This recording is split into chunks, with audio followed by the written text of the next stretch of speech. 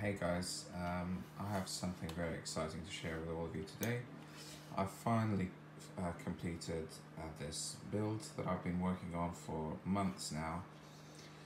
This is a Graflex 2.5 in the configuration of A New Hope. When you buy a Graflex 2.5, they don't look like this at all. I mean, they're really inaccurate. They kind of look a little bit like this, so you can set it up to have a bubble strip for A New Hope or the circuit card for the later ones, but a lot of these things are completely, like even the grips are completely inaccurate. And so what I did was just the main body, basically this bit here, the lower body right here, and the bunny ears is pretty much all I've used from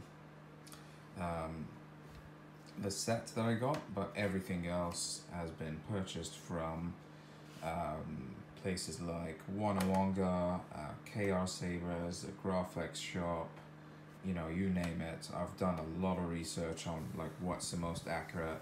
There was a lot of trial and error. Some parts wouldn't fit right, they needed to be modified.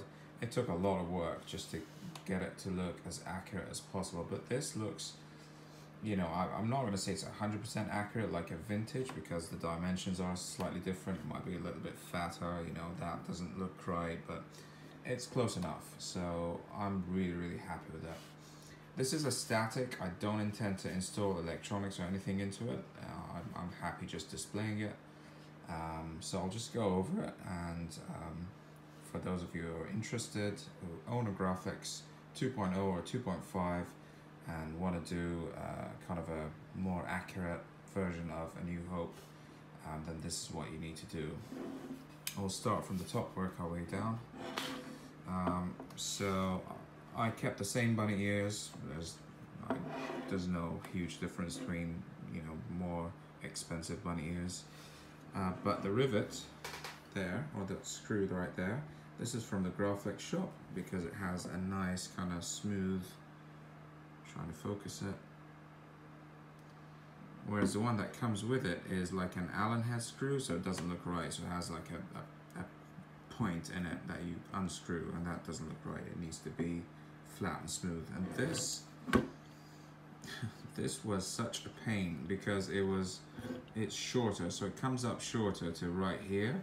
So this the bunny ears would like constantly fall off. And in the end, I just had to like put a little bit of glue here in the back to secure it. But now it's really good. And you know, you can still move the bunny ears, you can still operate them, open and close them. It's not a problem. This blade plug here is a 7/8 inch from KR Sabers. It looks alright. Let's see. Alright, moving on. The red button. So this red button is from TGS, which is the Graflex shop.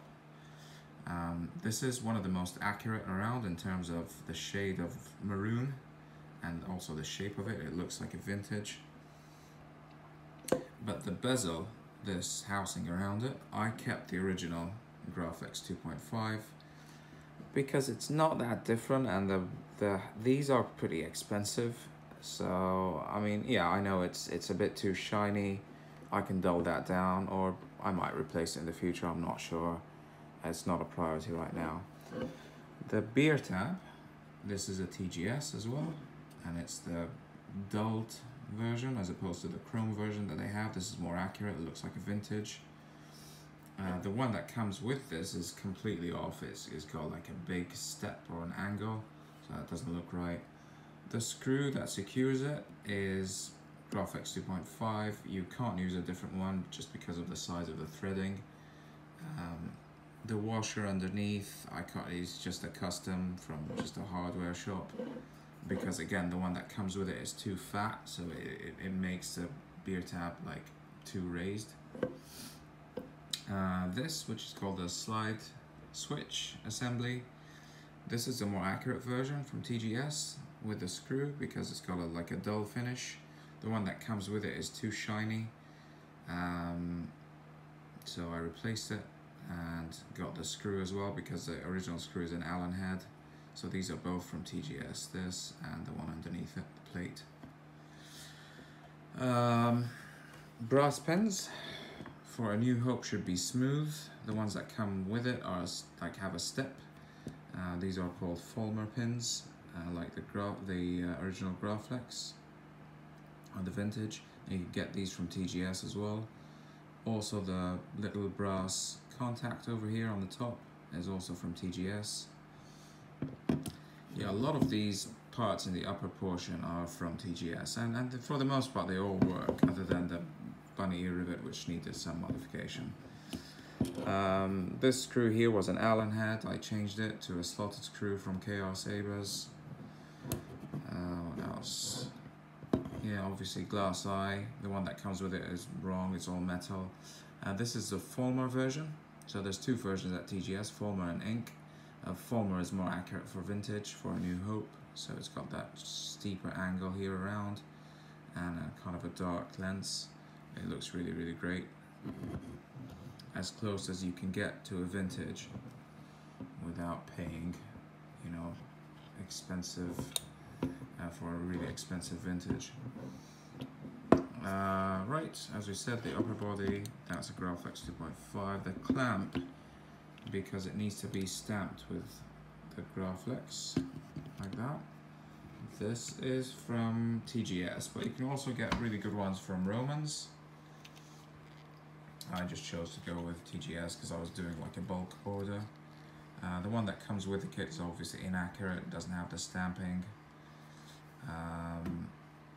Bubble strip that comes with it is fine, you could use it, but I preferred the one from Wonawonga. It's much more, the bubbles are much more raised, they just look a lot better.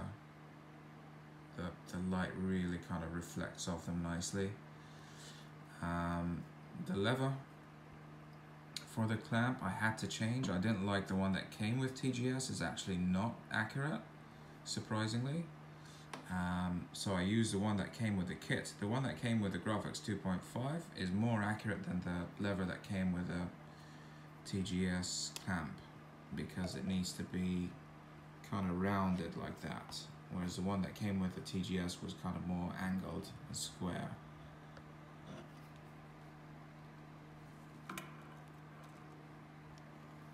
Okay, moving on. Grips.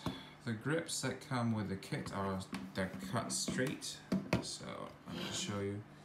They're kind of straight like that from end to end, whereas for A New Hope they need to have this 30-degree angle cut from both ends. So I got these from KR Sabres, and I used a grip guide from Wonawonga to align them properly. Then there are these mystery rivets from Wonawonga. There should be two larger ones here and two slightly smaller ones on here. And these you can get from Wonawonga. And then the pommel. The pommel of the Graflex 2.5, as you know, is vented. So what you do is you get this disc from KR Sabres, the one that says Graflex 3-cell, has a stamping, New York, Fulmer, etc. It's just a disc that you just stick onto the pommel, and then you use this double D-ring from Wonawonga with the rivets, and that completes the look. You just line them up so that the rivets here on the D-ring line up with the rivets on the body, more or less.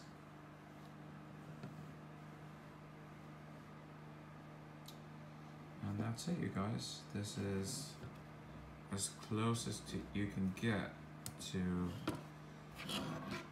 the on-screen version, or the hero prop for A New Hope, the belt hanger.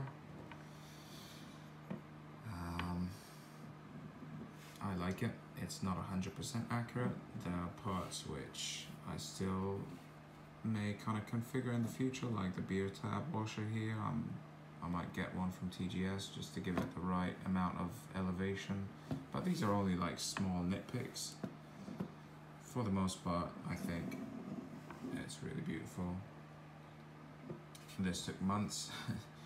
it didn't come cheap, but you know, I like accuracy, and I just wasn't happy with the way the kit looked. Even if you get like 89 sabers or any of these slightly more expensive Graflex kits, you can't really get to a good A New Hope configuration without buying extra parts.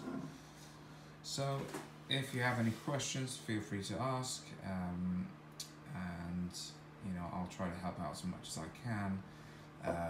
I've got 2 more Graflexes to review. One is in ESB configuration and one is in the TFA configuration, but they're not quite ready yet. So thank you all for watching, and I will see you in the next one.